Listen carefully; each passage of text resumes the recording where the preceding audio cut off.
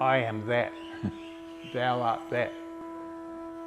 But it's usually interpreted no object, you know, no thing, consciousness only, I am that. So it's very much in a philosophical, religious, Vedanta assumption of transcendence of all related conditions. And they say, I am that. But fundamentally, they are saying the same thing. I am the power of the cosmos. In yoga, we're not eliminating any related condition whatsoever, and we're actually saying related conditions are the very means by which we know ourselves to be what we are. You know, so yoga is the embrace of the body and the body's relatedness to its own experience. You know, so there's all that practice now in the yoga studios, etc., in Melbourne now, that enable a person to go to feel, viscerally feel, no, life itself, that they are that. Yeah. They are the power of the cosmos. And I know what you're saying, because we are so, as I just said before, society is so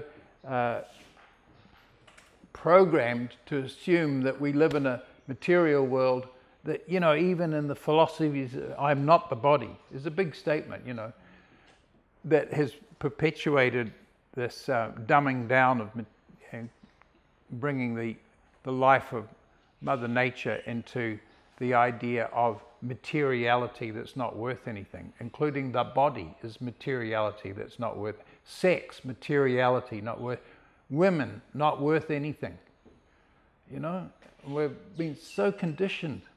I can say that in my experience, you know, being in Japan and China, you know, which are dreadfully programmed places of, you know, patterned materiality, assuming that to be the human life, you know, and the productivity of that materiality being the purpose of a human life, polluting the planet and everything.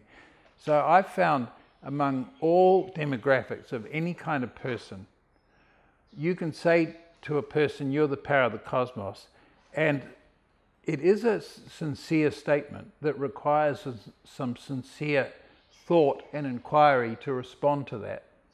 Especially when we put it as a question, are you the power of the cosmos? Answer me please, yes or no. And they have to go, ugh. And I've found that all kinds of people will be stopped in their tracks and have a new framework to look at their own life that they didn't have before.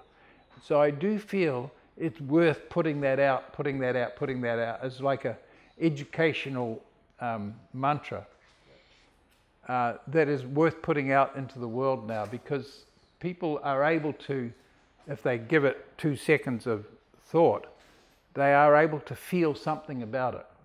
And some people I've found get it straight away.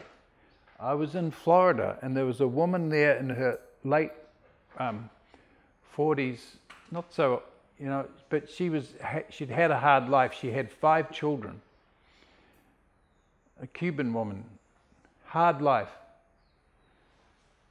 a mother of 5. And I said this in the class, you're the power of the cosmos.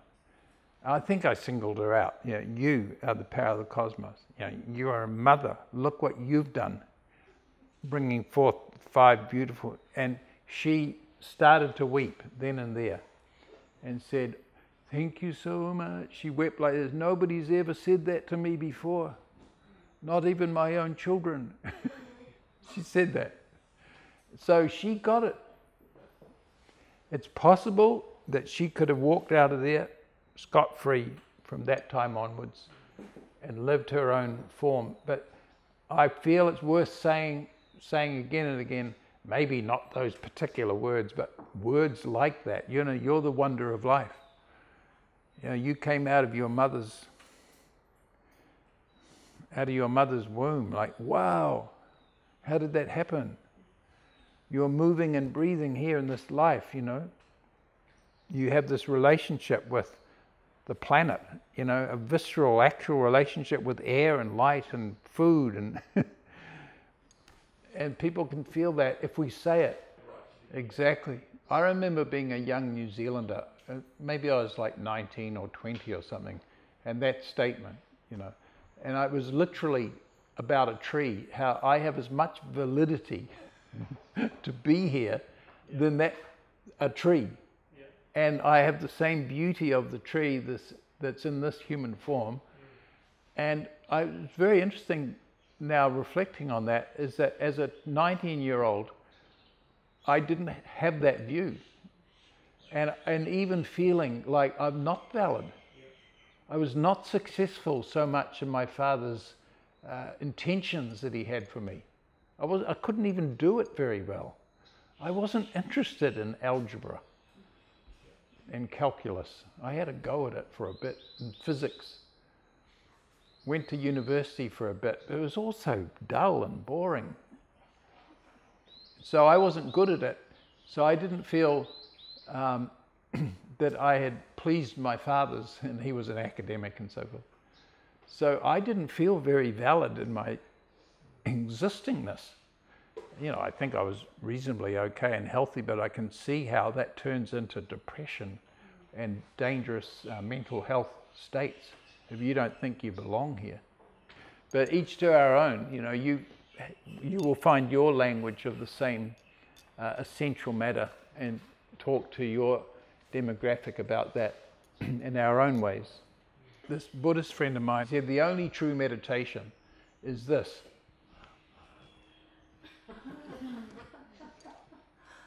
You know, like shock and awe to realize that you exist in this form. So I tried it in China. So the room full of people, and they spoke, that was translated, and the meditation was, wow, I'm the power of the cosmos. And they all sat there, and they did that. They mimicked me. I did it, and then they spoke it. And then, wow, this body, it's a pure intelligence. Heartbeat, breath, like that.